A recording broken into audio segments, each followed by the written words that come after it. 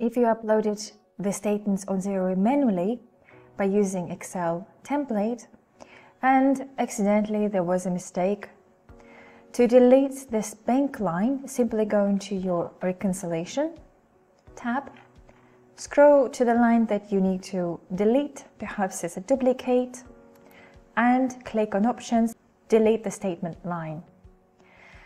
If you have deleted a statement line by error and you need to reinstate the statement line,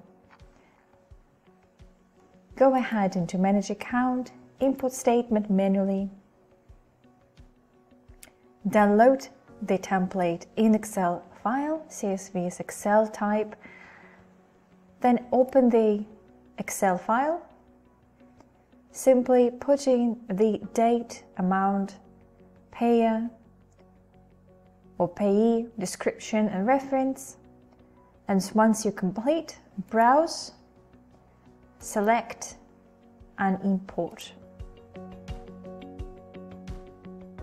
And the statement line is imported without duplicates, and this is how you reinstate the bank line which was deleted by mistake.